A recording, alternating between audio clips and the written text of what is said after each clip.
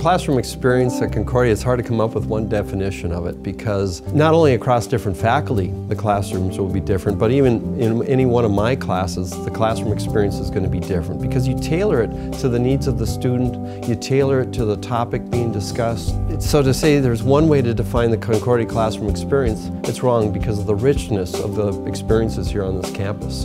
You know, no matter what college or university you're going to attend, the facts will be the same.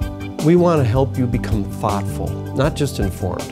You're going to be an active student, and that means you're going to have an active mind.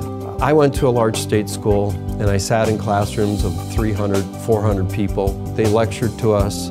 We learned in facts, and we regurgitated those things on exams. Rather than being a passive receiver of information, the real thing that differentiates our classrooms are the active minds. You're going to be thinking and creating ideas and solving problems. The biggest outcome of Concordia is that you're ready to influence the affairs of the world because you can solve the problems of the world because of the way we do our classes.